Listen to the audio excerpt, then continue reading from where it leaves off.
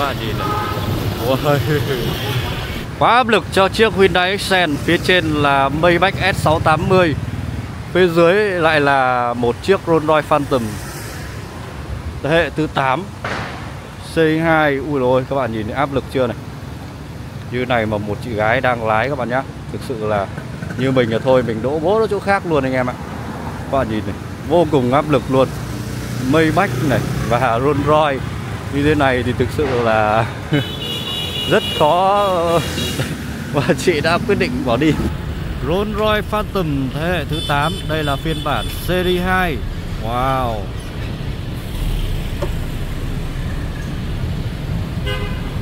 Phantom thế hệ thứ 8 Series 2 các bạn nhé. Nhìn nó đẳng cấp dã man luôn các bạn ạ. Ai đi qua cũng phải ngước nhìn em nó. Đây là chiếc xe mình từng giới thiệu tại showroom rồi các bạn này. Và em này là chiếc duy nhất tại Việt Nam thời điểm hiện tại thuộc phiên bản này. Các bạn nhìn nó đẳng cấp không? Là trời ơi. Wow.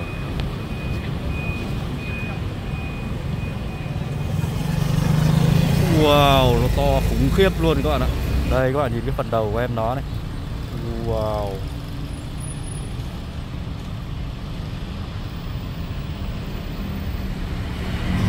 Wow.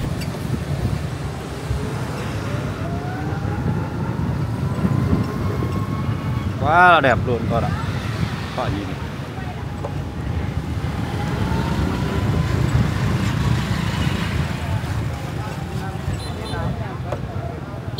Đó là một cái gì đấy gọi là đỉnh cao của thiết kế các bạn ạ.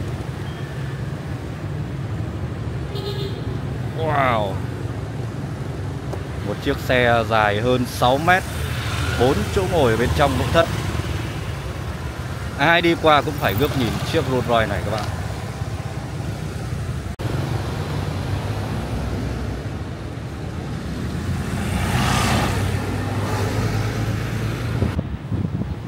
Đây chính là trực diện phần đuôi của chiếc Rolls-Royce Phantom thế hệ thứ 8 Series 2.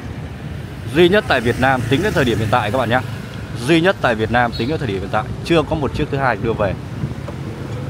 Và ngay cả với việc được ra biển số ngoại giao như thế này thì em này cũng có giá trị lên đến vài chục tỷ đồng tại Việt Nam. Cái góc chéo của em nó này các bạn này. Ui dồi ôi, nó to khủng khiếp luôn các bạn ạ. To và rất dài.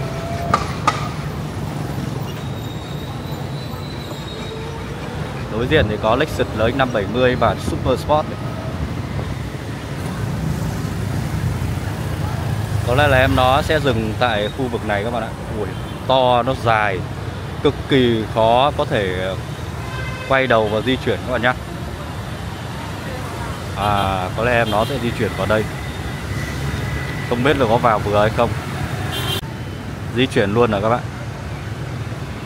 Phía trên thì chúng ta có một chiếc Maybach S680 với biển số nó cũng gọi là đỉnh của đỉnh luôn các bạn nhé.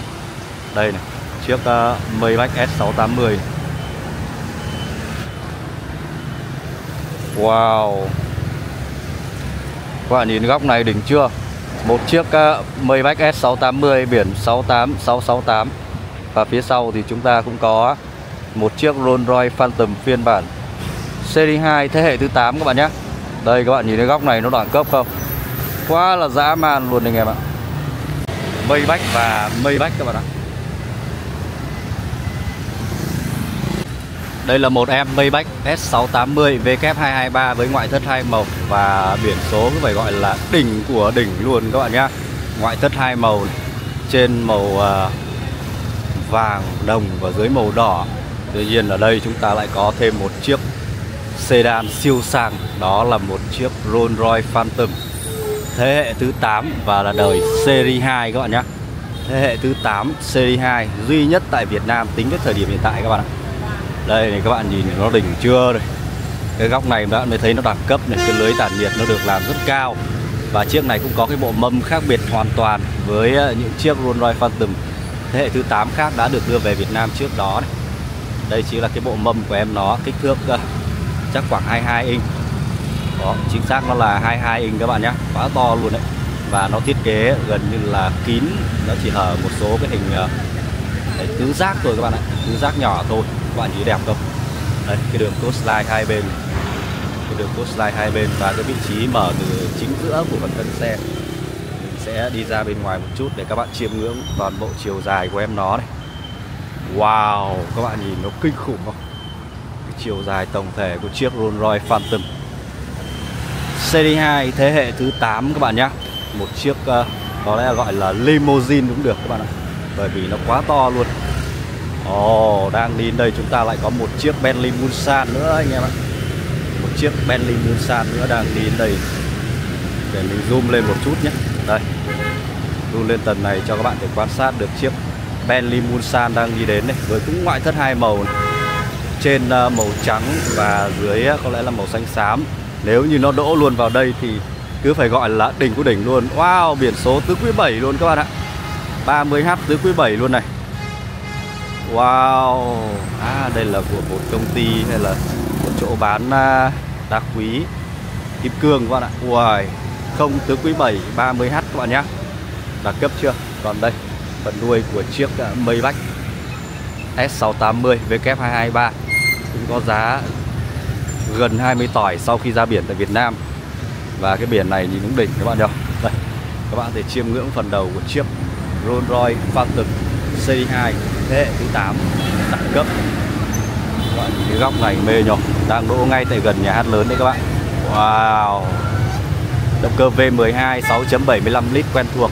Và nội thất của chiếc này bên trong thì được bọc da màu Hermes các bạn nhé, màu cam Hermes đấy, nhìn đẹp cực kỳ luôn. Anh em nào mà hay theo dõi kênh mình thì mình cũng đã từng review chi tiết em này cho anh em chiêm ngưỡng rồi. Và các bạn quan sát phần đầu. Wow, nó đẹp, nó đỉnh cao luôn đấy các bạn ạ. Đỉnh cao của thiết kế xe siêu sang là đây. Mê lắm anh em ạ, nhìn thực tế các bạn mới thấy nó đẳng cấp và nó đỉnh như thế nào nhá. Trời ơi là trời. Bạn nhìn này. Wow, nó to dã man luôn con. Là trời luôn. Wow, các bạn nhìn này.